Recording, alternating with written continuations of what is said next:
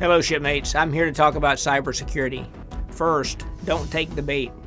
Always verify the source of emails and the links in emails. If you're directed to a site for an online deal that looks too good to be true, it probably is too good to be true. When in doubt, throw it out. Don't open suspicious links in emails, tweets, posts, or messages or attachments, even if you know the source. And don't connect unauthorized devices such as thumb drives and cell phones to your computer. Unauthorized devices may contain software that allows attacker inside the Navy's network. Also, don't forget to remove your CAC card. Removing your CAC and locking your computer when you're not using it. You don't have to make it easy for an inside attacker. Use a strong password. Don't use easily guessed or weak passwords and safeguard them so they can't be stolen. And don't use peer-to-peer programs that share files.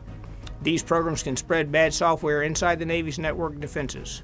An example of this is sharing music files. And finally, don't use systems in unauthorized ways.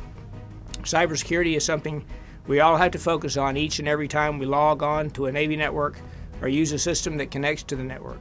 We all have a responsibility to protect our Navy networks and systems, and ultimately the security of our shipmates. Follow those tips I just provided and think cybersecurity before you act and before you click.